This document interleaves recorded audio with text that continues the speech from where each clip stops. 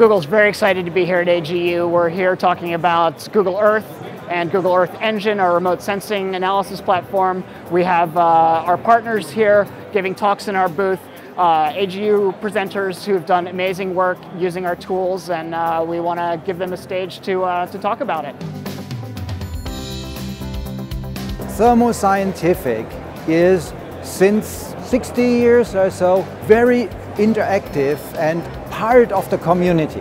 As Thermo Fisher is the biggest scientific instrument manufacturer on this planet, we this year wanted to show the whole bandwidth, what we can serve science in geosciences. Well, welcome to the University of Alaska Fairbanks Research Booth. We are the research arm of the University of Alaska, and we're very excited to be here. We have an exhibit that includes things from our museum, the Museum of the North, which is one of the top-notch museums in the world. You should come to Fairbanks and see it. We have the full support of the leadership at the University of Alaska Fairbanks as the research arm. They want us here, we want to be here. We like to interact with people at AGU. Come see us, and if you miss us this year, we'll be back next year. Leidos is here at AGU this year because we support the National Science Foundation and the researchers that they send to Antarctica.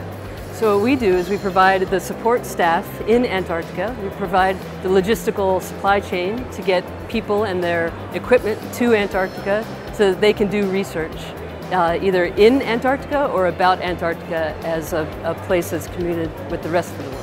We're sharing the story about what the National Science Foundation does, particularly in Antarctica, with hopes that maybe researchers will contribute their proposals to NSF to bring their science to Antarctica. But also we're hoping that folks will come work for us as well, because we need support staff in Antarctica as well.